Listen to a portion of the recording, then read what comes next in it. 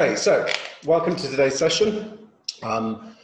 As always, before we get started, we want to pay attention to the risk disclaimer. As we know, trading any financial instrument carries with it a high degree of risk, and you can lose more money than you deposit.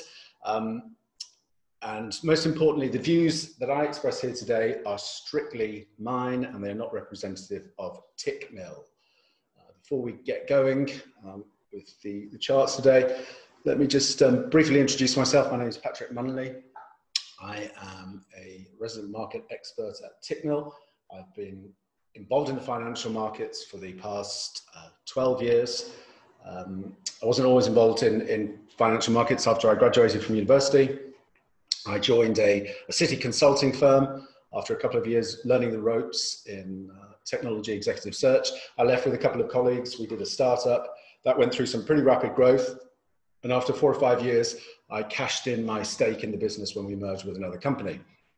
At that stage, I had a bunch of capital and time on my hands, and I started to explore my passion for markets.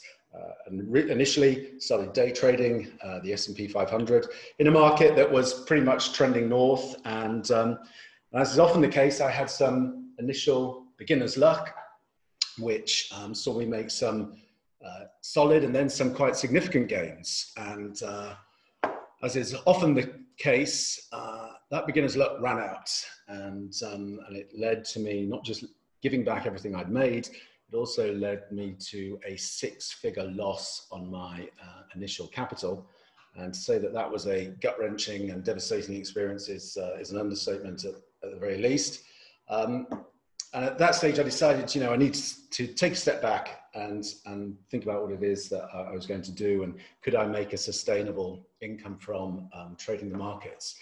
And so using my prior skills, I decided to go about identifying an individual who could ultimately act as my mentor. And after doing some networking, I was fortunate to be introduced to my mentor, a guy over in the US. Worked with him over an 18-month to 2-year period, not just focusing on my technical game and upping my technical skills, but more importantly, my mental game. It was a period in which I became far more self-aware, and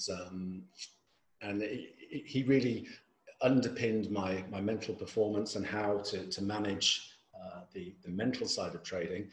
And during that time, I developed, rigorously back-tested, and forward-tested a core strategy that I've been trading since then. And I came back to the markets with a business plan, a trading plan, and the right mental approach to the business.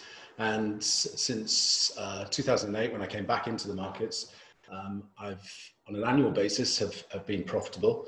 I'm not concerned or emotionally invested in the outcome of individual trades. My focus is not on the next 1, 2, 3, or even 10 trades. So that's on the next 100 trades, because I know in that sample size, my edge will demonstrate itself.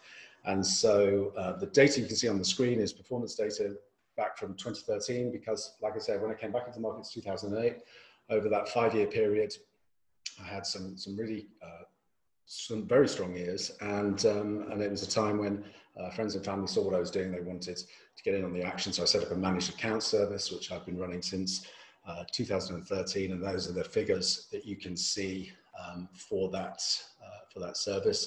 So that's my main occupation. I have a couple of other projects, like I said, with Tickmill as a market resident, producing daily market outlooks and charts of the day setups I'm watching. You can subscribe to that through the Tickmill blog. The other projects that I'm very passionate about and very proud of is FX Career Swap, a leading online education firm. We develop retail trading talent, take them through a process and a program. I teach my strategies, and then we provide those successful in completing the process with a live funded account. I'll post some links for FX Career Swap for those who are interested in looking at that at the end of today's session. So that gives you a flavor of who I am, where I'm coming from, and now let's think about where we are in terms of the markets.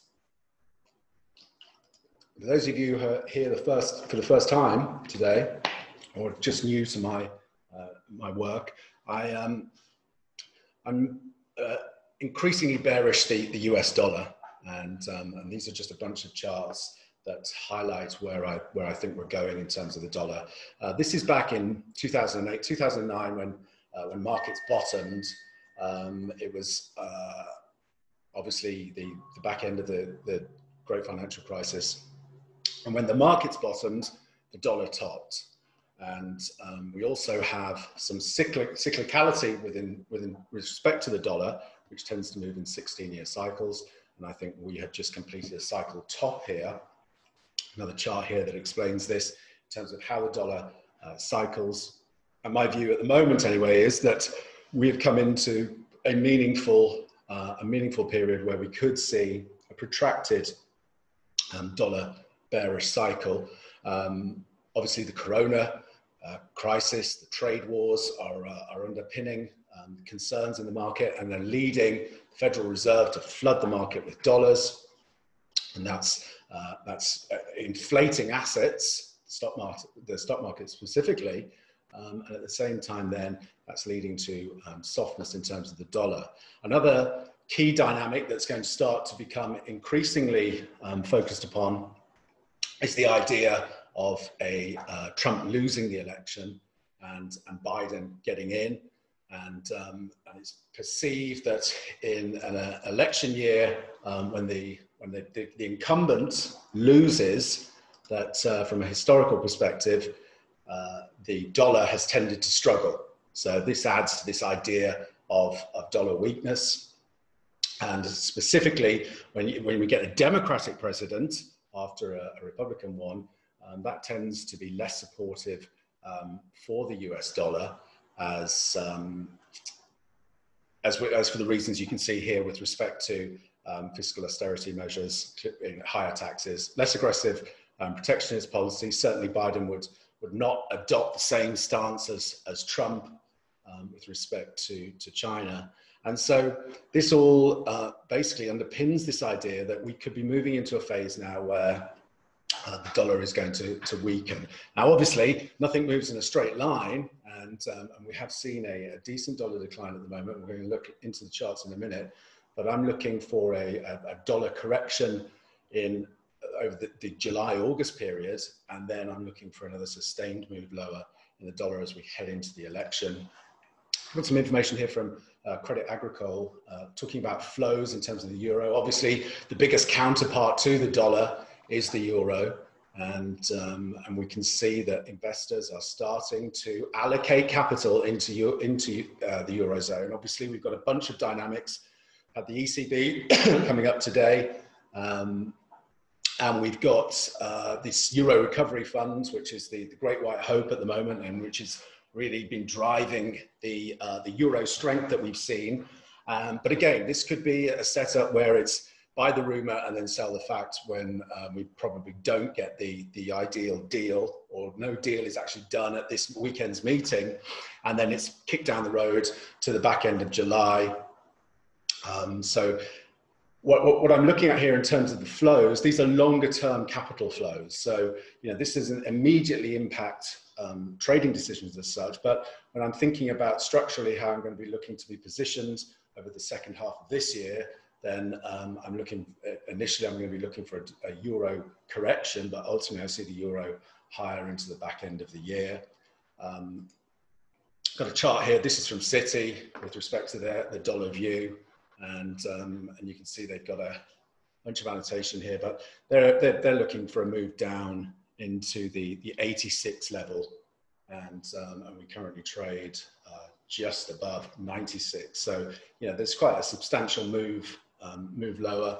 And then obviously inversely we have the euro, and upper euro targets at this stage, on the basis we're holding our current lows, will be towards 126, which is this 200-month moving average, which you can see prices rotated around, tested on several occasions. So that would be the ultimate objective at this juncture, looking for euro strength. One other factor to consider at the moment, and why we've seen, I think, a bit of euro weakness creeping in is we've got a huge amount of option expirations going off, about 20 billion this week at this, in this 112, 114 range. So we tested just above 114 yesterday. We've got a pullback. We're ticking up a little bit again now, but I'll show you another couple of charts that are quite interesting here with respect to the euro. This is how the euro trades around the ECB. Obviously, we've got the press conference coming up for the ECB in about 15 minutes here. You can see that we often get some volatility around the press conference and then a pop higher, but that tends to fade. This is since Lagarde took over. This is an average of how the market has responded to Lagarde press conferences. This is the euro in its entirety, the average. And again, you can see that we tend to get a tradable top in the euro in and around, you know, this Thursday, Friday period, and then tend to trade lower into the following week. And so if we jump into the charts now, we can have a look at what this means with respect to our trading opportunities. This is the one we want. So this is the DXY, the dollar index. And you can see we've got this ascending trendline support here. We tested into it yesterday and we got a bit of a pullback. We're probing it again today. If we can hold this low on a closing basis, then what I'd be looking for would be a pop higher here in the dollar, like I say, over the coming 4-6 weeks. A bit of a grind higher, initially targeting a retest of this descending trendline resistance here at the 97.45. If we can get through there, the ideal objective would be a move up back into prior range support here. Let me just draw that in for you.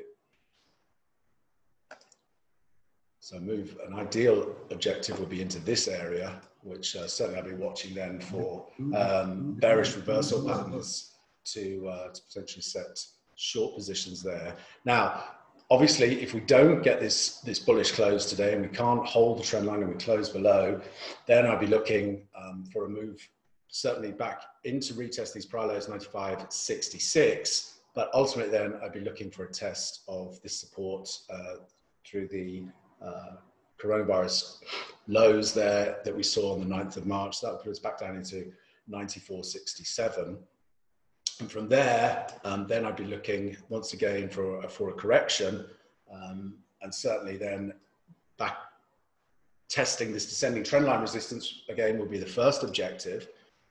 But from there, obviously looking then at the potential for fresh short positions to target an ultimate break. I see price breaking down through these prior lows and really getting down into this 92 area in terms of the trend channel. But ultimately, if we think about that city chart that I just shared, just quickly go back to that. You can see the scope in terms of the bigger trend channel that we get down into this 86 area. So let's take a look at the euro now. So we've got the euro, it's broken out of its trendline resistance here, and we're trading just above those highs now. Like I say, I'd be watching a retest, or certainly a test here, this 114.97. We've got the weekly R3 at 114.95. So if we do get a pop here in terms of through the press conference with the ECB, watching certainly tomorrow or later today to see if we get a reversal pattern, because we've got some pretty nice momentum divergence developing down here. And again, not that I'm talking about holding on to this position for a long time. This would simply be a trade, but we could see a corrective move lower in the euro into next week, and probably some consolidation before building again, I think, to trade meaningfully through this 115 and ultimately looking initially for this 117, 118 area as the next upside objective. So looking for the potential for a reversal to develop in the later today or tomorrow, Friday, and that would be a short opportunity as we probably get, like I said, this buy the rumor. The market's been bid up into this Eurozone meeting this weekend, and then we probably see some disappointment Now, I should caveat that because if we, don't get me wrong, if we do see this this fund come through and it's all agreed, bells and whistles, and the grant element of the fund is agreed to by the frugal four nations, then we could be trading meaningfully higher, and I'd be looking for a straight move up to test this ascending trend line, projected trend line resistance up to 1755. That is, it's possible. It's not as probable, I don't think, as to us being disappointed with what happens this weekend. And certainly we could see an equality move versus the last correction, which would put us back down into this 112.30, 112 area, where we could reassess then looking at long positions. A couple of trades that I'm looking at here. This is the dollar Swiss. We've got nice big outside day bullish reversal pattern from this retest of the support here at the 93.77. And if we go to the hourly chart, I'm watching for a potential pullback here into the daily pivot and this prior range resistance. So this would be the accumulation period. Then we've got the pop higher. The first pullback here into this 94.26 could offer an intraday opportunity to get in with a nice tight risk reward setup there. Certainly watching for bullish reversal patterns in this 94.25, and we can then look to target higher up into these 95.40 area. So that's an intraday setup for those who are on the intraday charts. I do most of my trading off the daily time frame. Another one that I've got, that I'm watching here, we've got this the dollar CAD break through the ascending trend line support. We're consolidating a little bit here. This is a great setup because stocks will be building below these lows. So I've got an order, a position that I'm going to be running through 135 to initially target a retest of 133 here in the Canadian dollar. Got a similar setup in the Euro CAD. Obviously, with this ECB, we're a little bit more bullish. We didn't get the reversal. What I'm looking for in terms of entries with my trading is obviously I have this proprietary indicators, this volume weighted average price. And for me to get in on the short side or to look at short positions, the candle needs to close red versus the VWAP. That means the candle has to close below the VWAP before I'd be looking at doing anything on the short side. Let's see what else we've got here. We've got the Aussie CAD. See, we didn't get the close yesterday below the VWAP. We've got some nice momentum divergence into these new highs, and see if we can get a close today just below the daily pivot there at 94.30 area would offer, again, great risk reward because you can look at stops just above the high of this inside candle. So I'll be watching that into the close tonight, see if we close red, and ideally just close sitting somewhere around that 94.40 area. What else have we got here? We've also got the Kiwi CAD. This is the chart I shared through the blog a while ago. We've got the red closes here, but the challenge with these trades is what I've got running here is a monthly VWAP. So this tells me what the volume weighted average price trend is on a monthly time frame, and prefer to be trading with the higher time frame trend. Obviously, this is a daily chart, so I didn't take that. But one trade I'm running at the moment is the CAD yen. We've got, if we go to the, let's just see here. So this is the dollar CAD, just quickly before I go into that CAD yen. And this is what I mean about trying to trade with the higher time frame trends. This is the daily chart, this is the weekly chart, and this is the monthly chart. And you can see candles are red on both of these charts. That tells me the weekly and the monthly trend is to the downside. And then yesterday we got that break of the trend line. And so that's why I'm tracking this to try and take advantage of the momentum that's developing on the higher time frames. Now let's just change these to the CAD yen so we can see the similar setup that I've got there. So that's the daily chart. And let's see where we are on the monthly. So we've got a monthly that's bullish and a weekly that also is looking like it's going to close bullish. So again, this trade, not only does it have the candlestick pattern set up that I like to, these outside bullish reversals or bearish reversals, but also I can take advantage here of the positive momentum coming from both the weekly and the monthly charts as well. So that's, this is a filter I use for identifying more high probability setups. Let's see where we are with the S&P 500. So we're testing, I posted this chart on the blog a while ago. So we're testing, we got a negative close yesterday, but we didn't close below the VWAP. So this candle is green. On your charts, on a normal chart, if you look at it, the candle will probably be red, I think. But what I'm looking for is a red close here. This is then the quality objective versus the prior swing high. So this leg is equal to this leg, not necessarily in time, but it is in terms of price. If we get a close above here, so if we close above the 32.30, then the next upside objective is the 161 extension of this structure. So that means that this move is 1.618 times this move. And that would actually put us back into all-time highs. So if we get a close above the 32.30 area, then the next objective becomes the 33.70. Now, if we get that close, then that has implications, to my mind, for the dollar, which we would probably see trading lower. This is, we're currently in this triangle here. This is the Dow Jones dollar index, equally weighted against the euro, sterling, the yen, and the Australian dollar.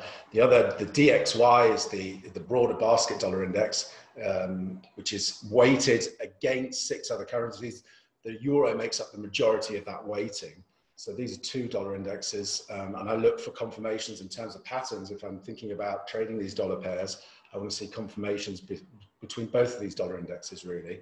So you can see we're testing major support here in the Dow Jones dollar index, and looking for a close, a green close to confirm short positions potentially then in the euro, which is equally weighted, like I say.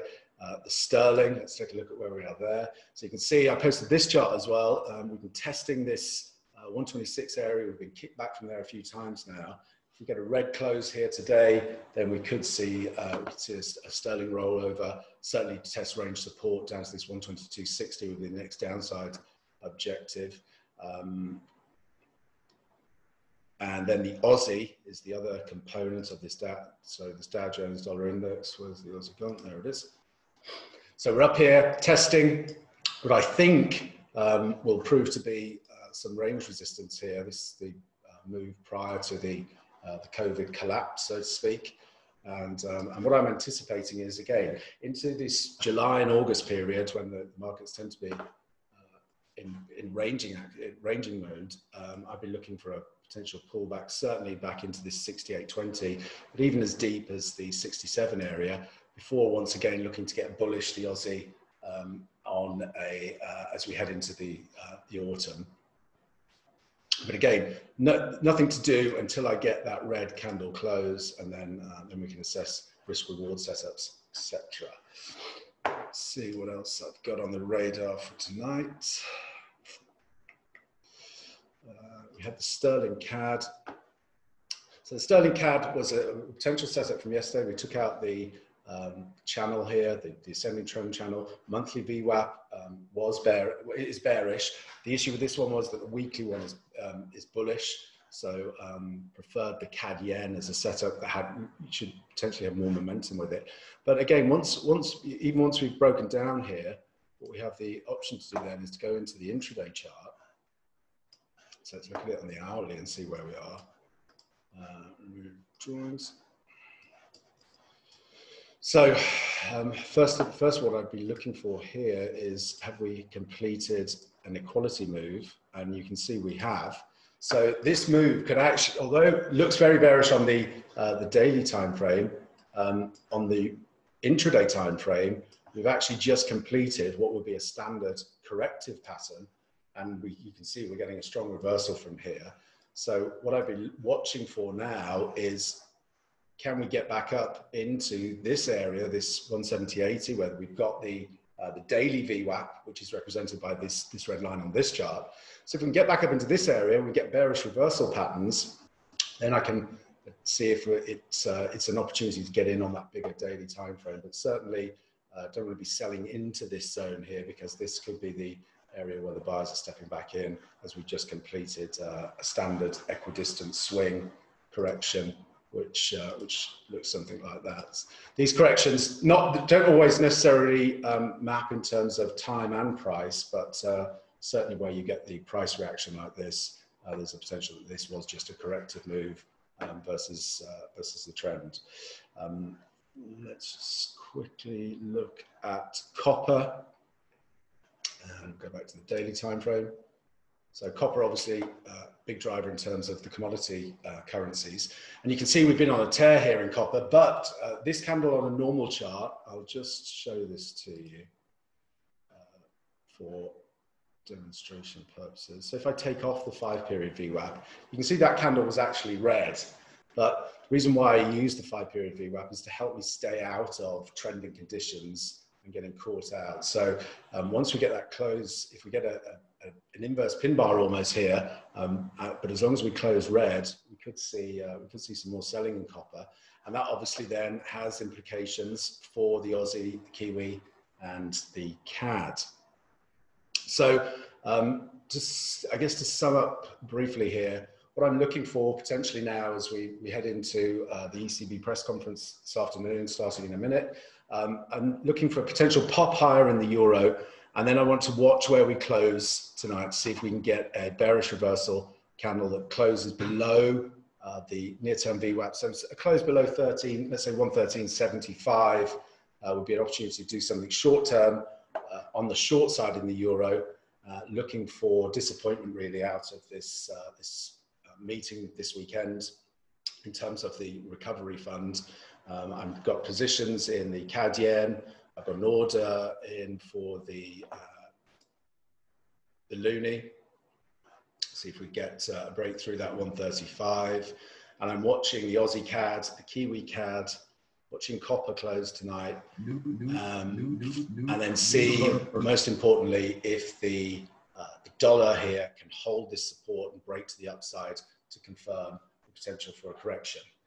So those are the charts, those are the flows and the action that I'm watching. What I can do now is open this up for questions. If anyone has a... Okay, let's see, we've got some questions here. May you reiterate? Okay, the Kiwi CAD. Let's look back at that one first. I'll just take a quick sip of water here before we do so.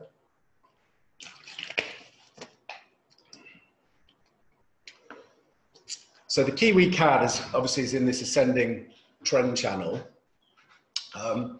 and we've basically just completed. We exceeded it slightly, an equidistant swing move here. So you can see this leg versus that correction into that high. We've got that red reversal candle continuing to reverse lower here. The reason why I wasn't in this, it didn't take this as a short position, is that we're trading against both the monthly and the weekly VWAPs, which are both bullish. Let me go back to that multi-chart and I'll just show you. So if we change that to the Kiwi CAD, and we go Kiwi CAD. So you can see here, we're bullish on both the monthly and the weekly time frame. Now, if we get a close here that we close below 88.10, that would flip the weekly weekly trend bearish. And so then what you'd be looking for ultimately would be a break of this channel, and then any move back in to retest the channel as resistance with a reversal pattern would be an opportunity on the short side to play with the weekly trend. But like I say, what I prefer to do is as much as possible is be trading with these higher time frame trends, as they provide more momentum orientated trading opportunities. The Swissy, let's go back to that. So the Swissy has tested this support here, 93.70. We've held it a bunch of times. We've got a big outside reversal candle yesterday. And what I was saying for those who are looking at the intraday time frames, if we go to the hourly, what I'd look for here is a pullback now to test the 94.20 area. And then I'd be watching for bullish reversal patterns, i.e. a candle that closes green above the near-term VWAP, where you could set long positions, tighter risk reward, and then always what I'm looking for initially in terms of the profit objectives is the equality move. So if we hold these highs, we pull back into here, you can see that the initial objective for me, depending upon where we bottom, would be the equality move and then the 161 extension. Does that help, anonymous attendee? What about gold? Are we going to 1900? No, I don't think we're going to be going there in a straight line as such. Let's pull up the daily chart. It's a pretty crowded position here, gold, and we're trading at the 161 extension of this prior move. We're hugging this trend channel. To be honest with you, a close back through these lows here, 1791, and I think we could have a decent correction or a shakeout. When you get these trades that are, you know, the darling of the market, so to speak, they're very crowded, and we're not quite seeing. We're starting to lose momentum here. You can see that the momentum studies down here are diverging, and we're struggling to make and sustain new ground. So I'd be in intermediate term, short-term bearish. What I'd be looking for then would be an equality move. So I mean, I could easily see us trading back down to 1725 before then looking to build the potential for another leg higher. But I don't at this stage see us breaking meaningfully higher.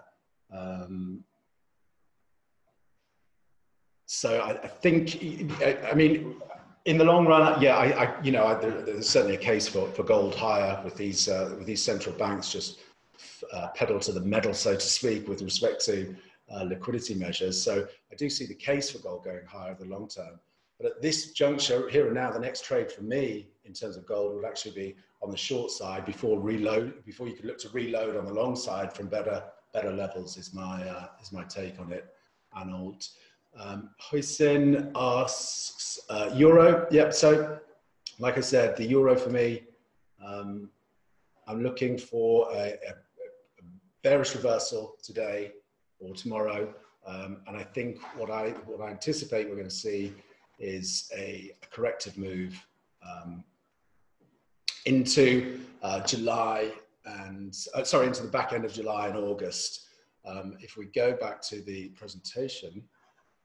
Look here, these are seasonal performances, and you can see that August has a tendency to be relatively weak for the FX majors, and the dollar tends to fare okay. So again, during July and August, where you've got thinner markets, you haven't got as many traders at their desks, you can expect markets to range, and so that's why, you know, I can see us, you know, depending upon the outcome of this weekend, but certainly if we think about historically similar events with the Eurozone, it tends to be a bit of a disappointment. Don't get me wrong. I mean, they're certainly going to have this fund, but I just don't see it all being smooth sailing. It's probable or possible certainly that it can get kicked down the road, and they're going to have another meeting at the end of July. And that would allow for some consolidation in the euro. So at this juncture, the next trade for me would be, I'd be looking on the short side, but after we get through the summer, I'll be very bullish, the euro, sterling, etc. As I have a very, I perceive that there are a lot of downside risks to the dollar heading into September, October, and the election in November. Let's see, do I have any other questions?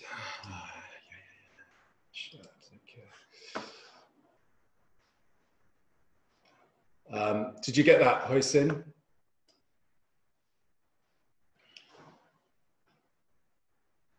Okay, does anyone else have a chart they want me to take a look at? You can type into the chat or into the Q&A box, and I'll take a look. Any charts that I haven't covered this week. I tend to just what I like to do in these sessions is give you a, an overview of the market dynamics, flows, etc., and then just look at the specific setups really that I'm tracking at the moment and trades I'm in, and we'll update you accordingly. Okay, if there aren't any other questions, I'd like to thank everybody for their time. I hope this has been useful for you. Like I say, we're going to be doing these every Thursday, same time, and I'll update you each week on the trades that I've identified in the prior week. Let you see the good, the bad, and the ugly. Like I say, focus on process over outcome, just playing the probabilities. Okay, thanks very much, everyone, and have a good week.